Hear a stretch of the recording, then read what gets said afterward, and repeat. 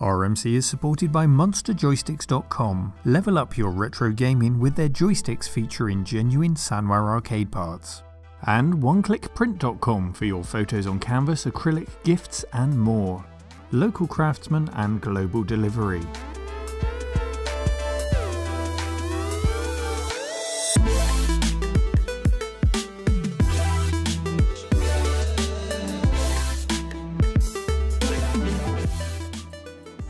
Hello, Cave Dwellers! Hello, Cave Dwellers. Welcome to a show and tell. It's been a while actually since we had a show and tell. I've been busy off doing road trips. So we've got double the fun today. We've got James and Colin from Let's Talk Retro. Now, when I heard you were coming with something from Commodore, I thought, I love Commodore. This is going to be great. What have you got for us? We've got this, the C64 GS or Game System. Wow, I don't know whether to thank you or kick you out, guys. This is a system with a reputation. I think it's fair to say that, isn't it? It's not the most highly thought of machine, but I don't think I've actually seen one before. So it's nice to see one in person. Where did you get it from? I actually bought it off of eBay a little while ago, probably a couple of years ago. I mean, they're quite expensive nowadays. They can go up to about £300, sometimes more. I can't remember how much I paid for. Possibly around 200, I think. At the really? time. So still quite a lot of money back then. Yeah. But it was boxed and in good condition, working condition. So I think we have the box somewhere. Yeah, we do. You got the polys and everything in there. Yeah. For the age, it's not bad. Commodore 64 game system. Let's see what's on the front here. Instant fun for all the family. You get the console. You get the controller, which is the Cheetah Annihilator. Good stick? No, not really. It's not, okay. It's not very good at all, really. And it comes with a games cartridge. Yeah, which James has there. And what have we got on there? We've got Findish Freddy, International Soccer, Flimbo's Quest, and Clax. Are any of those original titles, or were they on the Commodore 64 already? I've got a feeling they're all ports. I think they're all existing titles. Yeah. Okay, before we get onto the game, so let's learn a bit more about this. When did it come out? Well, it came out in December 1990. Right. And it was only released in Europe, I believe. And it's a Commodore 64 board inside a different casing. You know, they just made a different casing. Basically, took the cartridge port and moved it to the top. And you think someone at Commodore thought this is a good idea? Yeah, quick, easy to do. Easy money. Get it to market. It's becoming old tech in 1990. Yeah. Just a way of making a bit more money out of the tech that they already got. Out of the tech that came out originally 8 years before in 1982. Yeah. So it was launched by Commodore to compete with, what did we have at the time in the console market? It was the Amstrad GX 7000. Do you think this was brought out to compete with the GX 4000? That's it. It was mainly the NES, I think, and the Master System, maybe. Yeah, well, we had the Mega Drive the out Mega by Drive then. was coming out as well then. And the Super Nintendo wasn't quite out. I think that was that out by December 1990? Maybe not quite. We'll have to double check that. But it's 8-bit technology. It wasn't going to compete with those. No. Before we get to the technical spec, though, let's just talk about how this thing looks. Okay. Do you think this was designed by Porsche? No, not really. It's what is it? It's just a cream slab. It's the back end of a microcomputer that's missing the keyboard, isn't it? Yeah. There's really no style to it. I've got a 64C down here that we can compare it to. And now you say that the board inside here is identical to a regular 64. So I believe. I've not actually opened it up to find out, but I've seen pictures and they seem to be. And that pretty much tallies up. It's the exact width of the 64C. Just missing the keyboard. That's all it is, a 64C that's missing the keyboard. We will open it up a little bit later to confirm that, to see if there's any surprises inside. But yeah, from a style point of view, what have we got on the back here? We've got the same DIN video out. We've got the RF out. That's all that's on the back. Yeah. And then we've got 2 joystick ports and your power on the side in exactly the same place as the Commodore 64. But this isn't the first time that Commodore made an attempt at a console, is it, James? No, there was the Japanese release similar to this with a keyboard, the Commodore Max. Yeah, but that wasn't based on the 64, was it? We're going way back to 82 with the Max. I think it was VIC-20, was it? That's right, it was VIC-20 based. And that proved really that you can bring out a microcomputer-based console, or a conversion, whatever you want to call it, but still keep the keyboard. And they did it using a membrane-style keyboard. In a similar vein, I think we've got a Philips G7000 down there, which was in the US the Magnavox Odyssey 2. Wired pads as well. Yeah, the pads don't disconnect. Right. That's a games console with a keyboard, so it's entirely possible. There's no reason why Commodore couldn't put a cut price keyboard on here. How much was it when it came out? I think it was about 99. £99, yeah. So it was cheaper than the 64, although by that point we had the Amigas out. That was Commodore's flagship range, so the 64s themselves would have been in the bargain bin. Yeah, and the sort of second-hand 64 probably wouldn't cost you a lot more, with probably a load of games thrown in as well. Yeah. You're missing the main selling point though. Go ahead. Next to no loading times. Well, yeah, but you still have that with the Commodore 64 because your Commodore 64 has got a cartridge port. Yeah, fair argument. You could buy the games obviously cheaper on cassette because you've got your cassette deck. And if you didn't want the loading times and you could afford a cart, you could buy one and plug that in as well. So when it came to loading times, the patient man always saved money. That's for sure. And there's nothing special about the cartridge here. It can use regular Commodore 64 cartridges. Yeah. Can you imagine showing your Mega Drive owning friend Wizard of War from 1982 on your brand new console? You're not going to be impressing anyone. I'm sorry if you've got a soft spot for this console. I'm really not talking it up. I'm a bit of a Commodore fanboy, but I've not really got no major. You're not too attached to it. No, it's just nice sometimes just to stick a cartridge in that and play it on that rather than putting it in the 64. But I remember seeing it advertised back in the day, and I say even back then I was a real Commodore fanboy. But even then I realised, I've already got a Commodore 64. What's the point in that? I can do everything with that and more with the 64.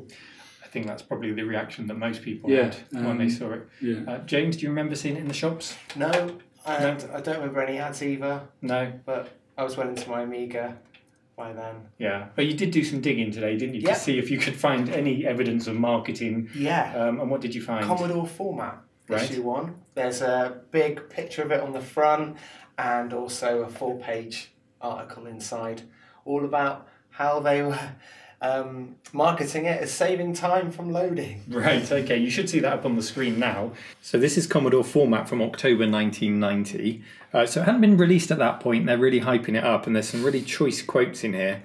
I don't know if this is a spelling mistake or not, but it says insanity download. I don't know if that's supposed to be instantly download. Amazing animated sequences as intermission screens, all for the death sequence. Anything, and that's from John Twiddy. And I like this down here. It says the new kernel ROM from the console includes a new boot up screen when you turn on the machine. You don't have the old blue Commodore 64 basic screen. You get an animated screen telling you to switch off the machine and insert a cartridge. So there's a difference. Yeah. There's a difference. And we've got some hype here. It says, how do you see the 64GS's chances when it's launched? And this chap here, this is Kelly Sumner. He says, I think it will become the #1 product this year, depending on the amount of product the software houses can get onto the market. Mostly because of the Commodore name, particularly the Commodore 64 name, as it has a fantastic reputation out there. 1990, guys. It's a bit late, isn't it? It just feels like too little, too late. You mentioned the Amstrad GX4000 earlier. Another flop based on, well, it was based on the 464 or the 6128 Plus, wasn't it? Amstrad did give us the courtesy of some graphics hardware enhancements. This is just, it's taking the mickey, isn't it? It is a bit, yeah. It really is. But I like the hype. That's a really interesting article. I think it's time we opened up the case and had a look inside. I want to see just what this is hiding, if it's identical. Do you want to place your bets? Have you looked inside before? How many caps are I've seen places? I bet none. I don't know. Yeah, I've seen some images online, right, and they do look identical. You know what to it'd be interesting to see. And I'm assuming actually is. It works, does it? Yeah, it works okay, fine. Yeah, okay, no problem at all. Hopefully it will still be working when we put it back together. Let's grab the screwdriver and we'll have a look inside. So we've got the familiar sight here of Commodore cardboard shielding. This has never been opened. We had to peel back the warranty sticker to get into it. Let's show it to you this way. I don't think we need to take it fully out. We can just keep it like that. And this is instantly familiar. The only difference here is we've got the cartridge slot, as you mentioned earlier, Colin, has been rotated 90 degrees. Normally it would stick out the back of the Commodore 64. We've got the shielded RF modulator over here. And the tape deck and the expansion slot are still here. But we've got all the familiar chips. We've got the 6502, we've got the SID chip, we've got the VIC-2, we've got the GS-ROM, which is socketed, so that's the different part that gives you the animated screen, but that is pretty much the only difference we've got here. So there you go. I don't think we were expecting anything other than that, were we? Yeah. And I think when they stopped selling these, they actually took the ones they hadn't sold and they took the boards out and they actually made Commodore 64Cs out of them, from what I've read online. Well, they did they? Yeah, so the excess stock, when they realised they weren't going to sell them, they continued to sell Commodore 64s and they just reused them. Yeah. I wonder if they had that in mind from the start. Surely not. No. Surely they thought this was going to be a huge success all along. A game system is nothing without games. So we got the packing cartridge with it. Let's just remind ourselves what was on there then. Fiendish Freddy, International Soccer, Flimbo's Quest, and Clax. Have you played them? Any of them stand out? Yeah. International Soccer, that was one of my favourite all-time football games for years on the Commodore 64. Really? I still think it actually plays quite well today. I mean, it does get slated quite often. Me and my friends used to love it, played it continuously, so it's one of my favourites. Clax is the puzzle game which has been released on many systems. Yeah. Fiendish Freddy is like a circus style game. It's a bit like a summer or winter game style thing. You've got all the events but based in the circus. Flimbo's Quest is a sort of platformer style. So you've got something of every genre, really, haven't you, to keep you entertained? That's not a bad packing. Fiendish Freddy I used to like on the Amiga. You were a big Amiga man, weren't you? Did you never played it though on the Never Amiga. played it. It's quite sad, but good game. Okay, so the packing that scores some points. Yeah. When we come on to the other games, though, they promised 100 games by Christmas when they released this, didn't they? Yeah. Do you know how many came out for total 28 for Christmas? Oh, not for Christmas. 4 or something silly. Right, so 28 in its lifetime. Yeah. But some companies did make a go of it, didn't they? Ocean were the main ones that really got behind it. Mm-hmm. This one doesn't have it on it. This is Shadow of the Beast. But a lot of them did have a sticker on them that said they were compatible with the game system. Right, so is this one targeted at all Commodore 64? Well, yeah, it does actually say on there, it says this cartridge plugs straight into any Commodore computer. Any is underlined. So, and on the actual cartridge we've got actually over here, it does actually say 64GS. So right, so they put on the label, but the 64GS on an Ocean label doesn't necessarily mean you can play it, does it? No, that's because, like for Terminator, for example, actually come up on the screen as soon as you plug it in, press any key to start. So press any key to start, and that specifically says 64GS on the label. You can't actually play it because it just waits for you forever to press a key. That would have been so frustrating. Yeah, and many games are like that. The ones that, especially the ones that are already released, because they're probably thinking we've already got a back catalogue of games on cartridges that are out there for the 64 that can be played on this. But quite a lot of them needed a key to be pressed for 1 player or 2 player, or to set the game up in some way, or maybe even played the game through, got to the end, got to the high score table, and it might ask you to type in your name, and you just forever wait for you to type in your name. Can't do anything. Yeah, something of an oversight. You can't really blame the older games, but certainly in the case of those with it on the label, fully to blame. Yeah. James, you like your Commodore 64 games. You buy them to this day, don't you? I'm more of an Amiga guy. Okay. Colin's gonna start a epic journey of getting all Mastertronic. Mastertronic games. Oh, okay. Yeah, But we've got a couple of new ones that we bought recently. These are what Colin has picked up, and these are still available today. Yeah.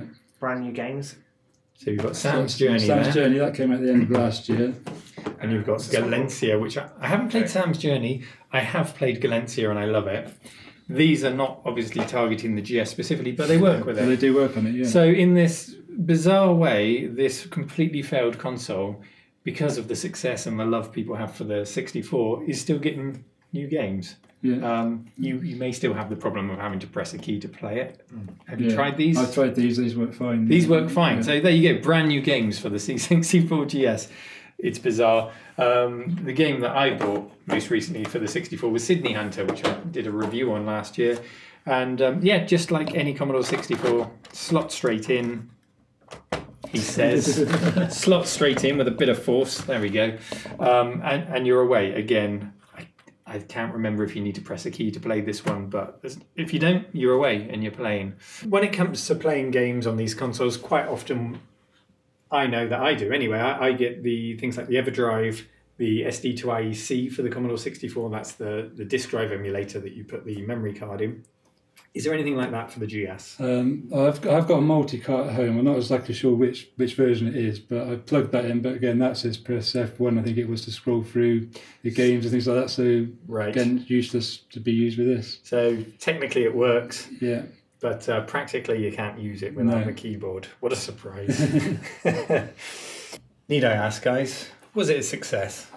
No, it was a complete failure. I think mainly due to, like I say, the amount of people already had Commodore 64s. They sold loads of those, so there's big part of the market already gone, because why do they need one of these if you've got a 64? Also due to the games not, library not being huge, it just completely failed. People that wanted to play games, they'd have their Mega Drive and NES and all those other consoles. Do you think Commodore learned any lessons from it? Probably not. They probably thought it was really successful. They were probably too busy sunning themselves somewhere to realise. I think when you consider the CD-TV came after, which was a system based on the A500, and they essentially just released a load of A500 games, things like Defender of the Crown. The CD32 just re-released a load of Amiga 500 again and Amiga 1200 games. So there were important lessons to be learned here. And they didn't pick them up. Really know. No. Well, guys, I know I've said a lot of mean things about your console today, but I am genuinely pleased that you brought it in to show me. You have agreed to let me keep hold of it for a few days, haven't you? Yeah. So I'm going to hook it up. Yes, you're going to share my pain. I'm going to do some streaming with it and make sure you can see what this is capable of. I'm looking forward actually to checking out the packing game. We'll see just how good international soccer is, and I'll come back to you for a game on that, Colin. Yeah, definitely. And I will, because I have to return it to these guys. I'm going to take it over to them when I'm finished with it and appear on your channel, aren't I? Yeah, that's right. They've very kindly let me go and see them, so I'll take it back to them. And tell us about your channel. Where can we find you? Well, we're Let's Talk Retro, and we do several sort of videos a month usually. But the main one that we do is the Retro Gamer Show, isn't it, James? Yeah, we're up to episode 12 that we're coming out soon, and we cover all sorts of retro gaming, from brand new retro games to what's coming on. So if you're always wondering what new events are coming up, if you watch our channel, we often feature all of them. And we also do a little thing called Games Chart Flashback in that, where we go back and look at a chart. And we also, as I say, we have product reviews, don't we, as well? So it's a great little show. It's a nice show. It's like a magazine format, isn't it? Right, yeah. You'll review a game. James went up to Arcade Club in Bury, didn't you, and did a review of that on location. So it's a nice format. It keeps me interested when I watch it. So thank you. Go and check them out. You'll see a caption down at the bottom of the screen now. Let's Talk Retro, and a link below to go and check out their channel. So check them out. James, Colin, thank you so much for coming in today. Thanks for having us. And see you on your channel soon. Yeah. Thanks for watching, and take care.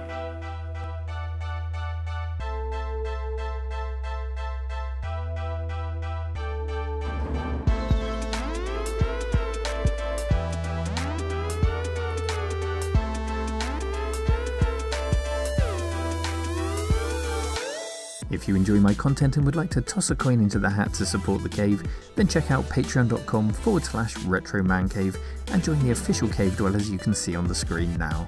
Thank you for your support.